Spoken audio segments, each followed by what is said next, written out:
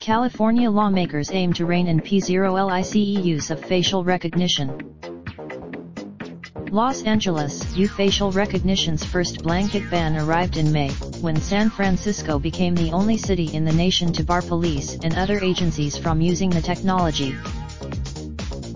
Now the powerful software, which uses machine learning algorithms to automatically track human faces in digital footage and match them to names, is facing a broader moratorium. State lawmakers are considering regulation barring all California police officers from running facial recognition programs on body cameras.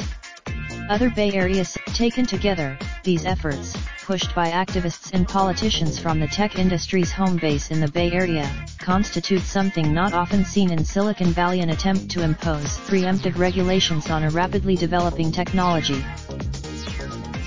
From social media to smart speakers, technological innovations have upended entire industries and changed the fabric of everyday life, with minimal public debate beforehand and sometimes significant unintended consequences. What makes facial? People don't expect to have their identity, their location, and who they associate with logged every time they step outside and walk down the street, said Matt Cagle, an attorney for the Northern California chapter of the American Civil Liberties Union, which has been a key part of the coalition pushing for stronger regulation. That's the kind of the state measure, Assembly Bill 1215, would ban law enforcement agencies across California from using any biometric surveillance system which includes software that would identify people by tattoo, gait, and other individually distinguishable physical characteristics in real time on police body cameras or on footage collected by those cameras. After passing the Assemblyman Phil Ting, the lead author of the bill, sees it as a necessary follow-up to his 2018 legislation requiring law enforcement agencies to release body camera footage within 45 days of incidents in which police kill or seriously injure someone, or any incident in which police shoot their guns. Body cameras were deployed to build trust with communities, to build more transparency and more openness, said Ting, a San Francisco Democrat. It really was not. The bill states biometric surveillance is the functional equivalent of requiring every person to show a personal photo identification card at all times in violation of recognized constitutional rights, regardless of consent. It runs the risk of formal opposition to the bill has come from the California Police Chiefs Association, which said during an assembly hearing that prohibiting the use of biometric surveillance systems severely hinders law enforcement's ability to identify and detain suspects of criminal activity. Comparing images, Ting says that he is unaware of any police departments currently using the technology in concert with body camera footage.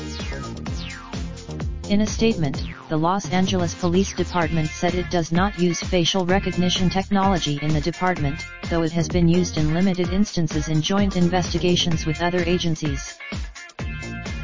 The Los Angeles Sheriff's Department has conducted small pilots with body cameras but has not deployed them widely. But the department, comparing suspect images against a database of Los Angeles County mugshots to surface possible persons of interest, has proved valuable in solving crimes, said Sabatini, who drew a distinction between how it's used today and its potential risks as a surveillance tool in real-time deployment.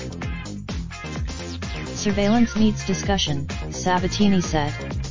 We should talk about it. Skeptics say the risks inherent in facial recognition software far outweigh potential benefits. There's the problem of false positives.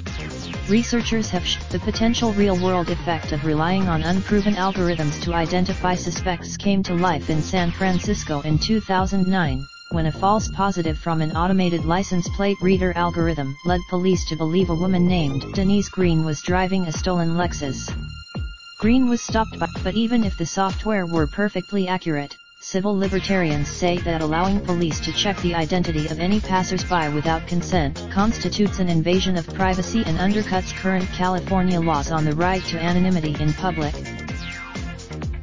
Their worst fears are already playing out in China, where the government uses facial recognition-equipped surveillance systems to track and target Uyghurs, a largely Muslim minority, and maintain a social credit system that ranks you and blacklists you residents based on behaviors such as smoking and jaywalking.